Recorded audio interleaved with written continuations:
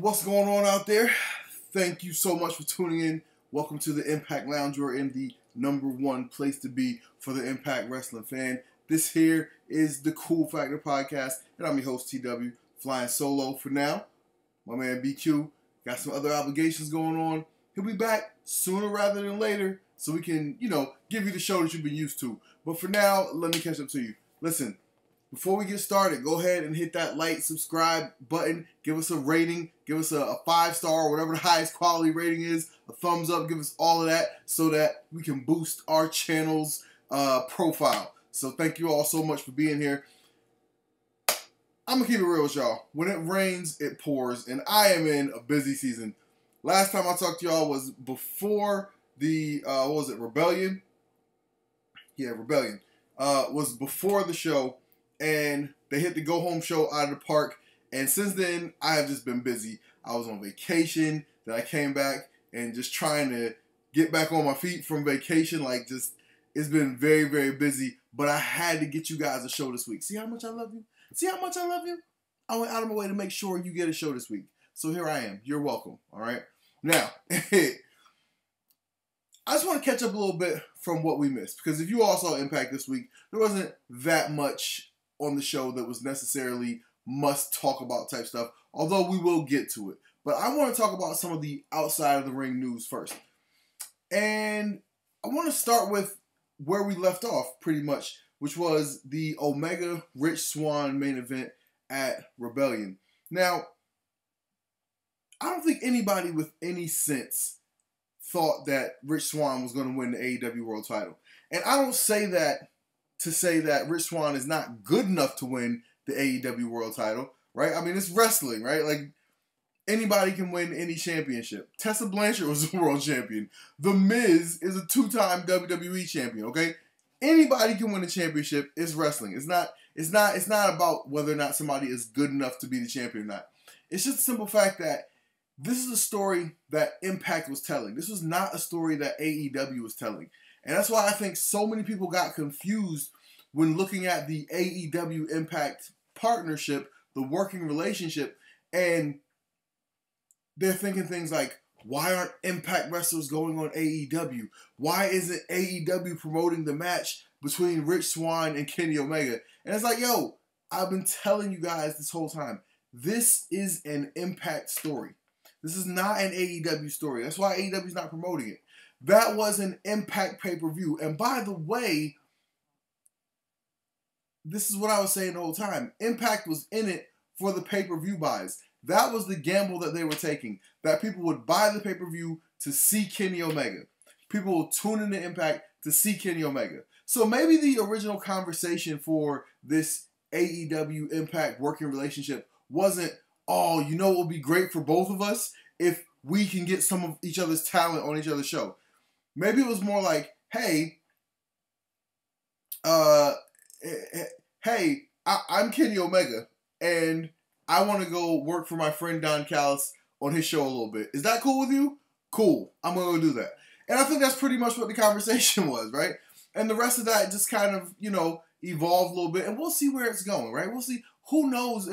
I don't think this is the end of it, but just for this part of it, Impact was taking the gamble that by getting the attraction of Kenny Omega, they could up their viewership and ultimately up their pay-per-view buys, right? That's what the end game of this for Impact was the whole time. And based on some of the reporting that was coming out, it looks like it paid off. I haven't seen any specific numbers. I don't have access to that stuff. I really wouldn't even know where to find it. But you guys love Dave Meltzer. And according to him, certain cable systems have reported that this Impact pay-per-view has done phenomenally well for an Impact pay-per-view. So, if that's the case among all the various cable systems around the country, then Impact's, their gamble paid off. Because they were in it to get more pay-per-view buys, and it looks like they got more pay-per-view buys. So, that's all they were in it for. AEW gets the storyline win, right? They get the Impact World Championship. They get the, the rub, right, for winning the storyline. But Impact was in this for business all along. That's why when people were like, oh, this is, what kind of invasion is this? And I was saying the whole time, this is not an invasion. Stop trying to make this into something that you've seen before. This is obviously something that you haven't seen before. And this is just basically, it looks like, you know, Impact saying, hey, what do we got to do to let you use it, for you to let us use Kenny Omega a little bit? And that's what Impact wanted. That's what they've gotten. And it looks like it paid off. So if anything, you have to give Impact credit for the way that they've approached this, because this is, you know, it's gotten them what they want, which is business. And you got to give these guys credit. I was having this conversation with some people the other day. You know, when Vince McMahon does thing after thing, business move after business move, to hurt the experience of the fan, but help the company in business, all we talk about is Vince McMahon's business acumen. Oh, he's so smart. That's why he put the territories out of business. He knows how to make so much money. He's, you know, flipping his product so many ways. That's fine and true, but let's also keep that same energy when another company makes a business move that may not, you know, it may not have the fans in mind first, but it definitely has the company's bottom line in mind. And that's what went on here. So you got to give these guys some credit for the good move that they made. Now, another person who was talking about this Impact AEW working relationship was Chris Jericho. I know, everybody loves Mr. All Lives Matter, Chris Jericho. And but he had something to say that ruffled a few feathers. And I'm gonna read you a little bit of what Chris Jericho had to say about the working relationship between AEW and Impact.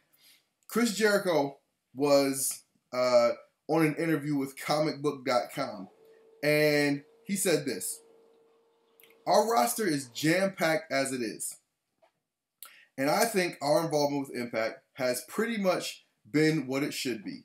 I'm not saying that in an egotistical way, but AEW is at a completely different level than Impact is.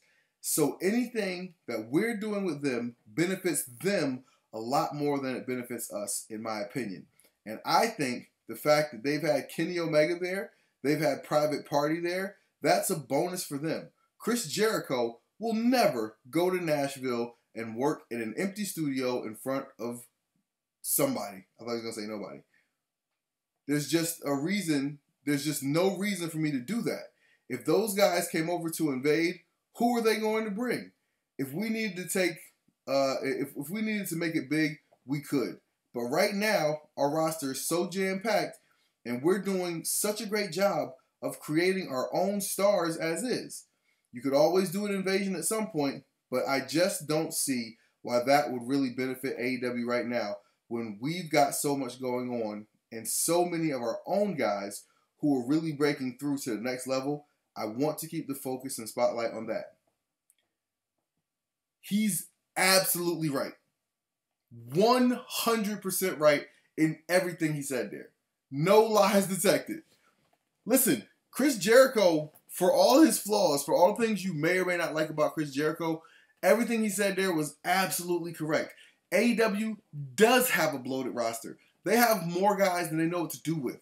They're signing people, and they'll show up at a pay-per-view and win something, and then you don't see them on TV for 2, 3, 4 weeks so they can figure out what to do with them. Or they end up in a tag team with Scorpio Sky. Right? So, Chris Jericho's not wrong. AEW is at a different level than Impact.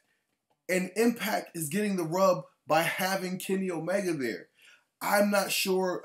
I can tell you what it does benefit AEW. It benefits AEW from the standpoint of AEW gets to present itself as the true alternative to WWE. And it's not just what we're offering to you on Dynamite. We're also bringing in New Japan and NWA and Impact. So you're getting all this variety as opposed to the Mick Wrestling product that Vince is shoving down your throat each and every Monday and Thursday. So I think that's what AEW gets out of the situation. But as far as AEW needing to bring Impact stars on the TV, they don't. They can barely get the guys they have on TV now. That's the truth. They had Team Taz coming on TV for a month in 20-second skits, building to some sort of breakup between Ricky Starks and Brian Cage. So Chris Jericho's not wrong. And I would say the same thing to anybody else. As an Impact fan, somebody who's sitting right here right now hosting an Impact podcast, Impact is totally getting the benefit from AEW working with them. And it doesn't matter if Kenny Omega is coming in, you know, looking extra strong and all that. If people are watching to see Kenny Omega, then Impact is winning. Straight up. That's all it is. There's no two ways about it.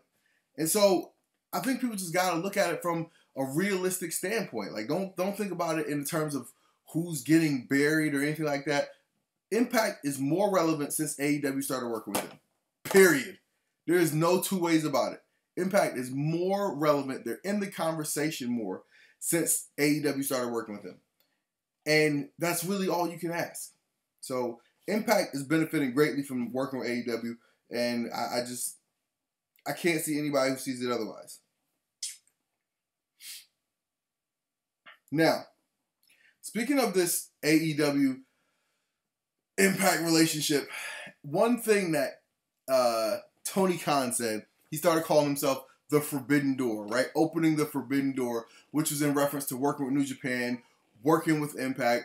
But we see that's been very limited in terms of Impact going back towards AEW. Well, one person on the Impact roster, Deonna Purrazzo, she's opening her own Forbidden Door. She showed up to challenge the Reina de Reyes champion, and it looks like Deonna Purrazzo is going to be challenging for that title in the future. So she could be her own version of Kenny Omega's belt collector character going forward. So Deonna Purrazzo is opening her own Forbidden Door, and to me, that's very cool, something I love to see. Now, here's what I think is probably the biggest news coming out of Rebellion. We got the Slammiversary 2021 teaser, and yes, it looks like they're rehashing the attraction from last year of teasing the arrival of some of the recent WWE releases. But to me, the bigger tease coming out of that trailer is it looks like they're teasing potentially returning the show in front of live fans. They had a close-up of the Ryman Auditorium building. The Ryman Auditorium is in Nashville, Tennessee, and as of May 14th, Nashville, Tennessee is lifting all of its COVID restrictions with the exception of an indoor mask mandate for people that are going to be in going places indoors. So if that's the case, then Slammiversary 2021 could very well be the return of fans to Impact Wrestling. So to me, that's a way bigger. The fans would be the biggest superstars that Impact could possibly have back in the building. And if, you know, tell me this for everybody out there in the comment section. If you had a chance to go to Slammiversary 2021, if you just happened to be in the Nashville area, or if it was going to be in your town, would you go? Are you guys comfortable going to packed buildings and being in a crowd right now? Just, you know, listen, everybody has their own feelings about, you know, COVID. Some people are vaccinated, some people aren't. But me personally, I got a vaccine, and I'm still not comfortable going into big crowds full of people right now. So, you know, if Impact was throwing a show in my area right now, I wouldn't go. I'm not ready, man. I'm just not ready. And so, but so many people are different though. I want to hear how you guys feel. Drop it in the comments. Tell me your name. Tell me where you're from, and tell me if you would be going to Slammiversary 2021 if it was being held in your town. I want to hear that from you. So shout out to you guys for giving me the feedback that I'm gonna use this for the next episode. Now, as far as this week's episode of Impact Wrestling, it was jam-packed full of good matches. Trey Miguel and Oh my God, who did Trey Miguel wrestle to open the show? Trey Miguel though. Oh, was it Rohit Raju? I think it might have been. But yo, Trey Miguel, this dude, he just sees wrestling in like a different way. Like just the angles from which he puts on moves and gets into situations. He's just looking at this from an angle that the normal eye does not. Like, this dude is so next level, man. Like, Trey Miguel, his genius won't be appreciated until he performs on a bigger stage and more people get to see what I see. This dude is just, he's where wrestling's going. Like, he's on to the next thing. I'm telling you, like, in years from now, we're going to look back at Trey Miguel and say he was an innovator of the style that people love to do now. Watch. But he had a great match. He won. And, you know, there was other good matches, you know. But the major things coming out of this show, right, was, you know, we got closer to Taylor Wilde and Deonna Purrazzo. They moved that story forward a little bit. We got Luke Gallows getting a win back against, was it Finn? Juice Robinson. And we got Moose getting the win over James Storm to qualify for the 6-way main event at Under Siege. So we got all 6 of our participants for the 6-way main event, and those 6 people are. It's gonna be Chris Sabin, Chris Bay, Sami Callihan, Zack Ryder.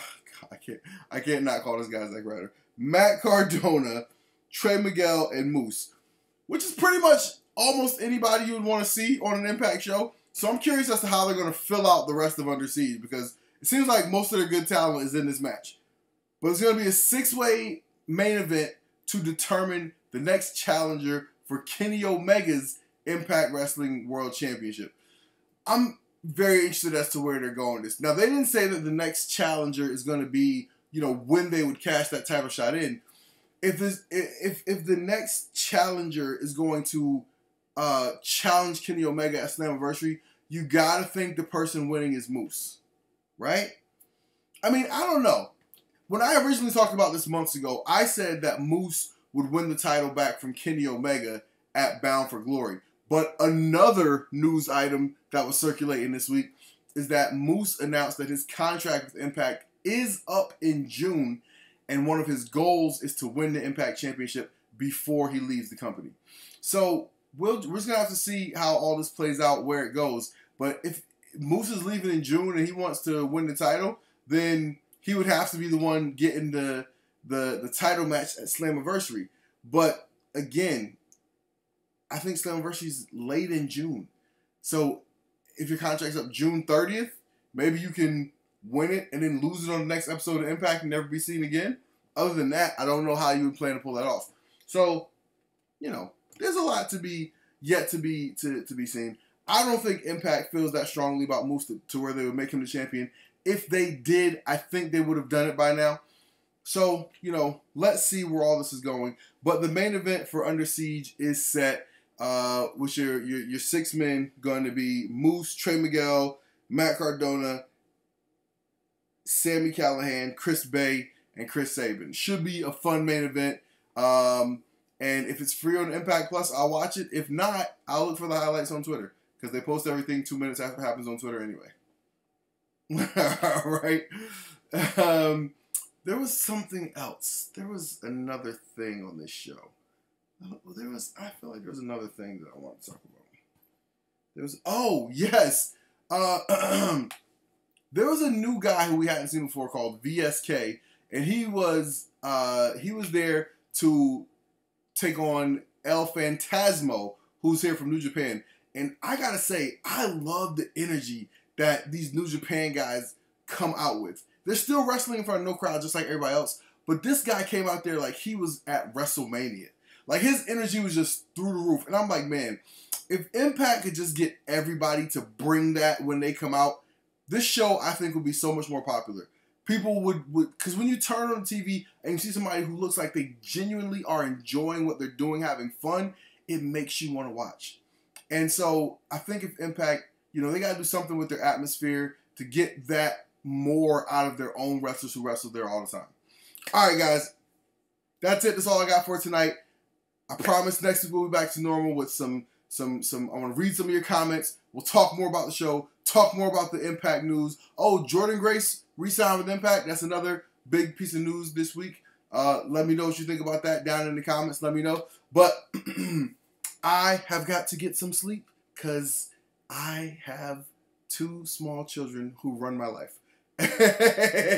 But as you can see, I'm still not neglecting you, okay? So give this video some love, all right? Share it with your friends. Share it with your parents. It's Mother's Day. Share it with your mom. Listen, everybody, have a good time. Enjoy Impact Wrestling. But most importantly, enjoy this show. Tweet about it. Write about it on Facebook. Post it. Share it. Tell a friend to tell a friend. If you go to church, tell your pastor about it, okay? All right? Follow me on Twitter, @TW Talking About. Follow the Impact Lounge. Subscribe to this channel. And let's bring more people into the conversation. I'm TW, and I'll see you next week.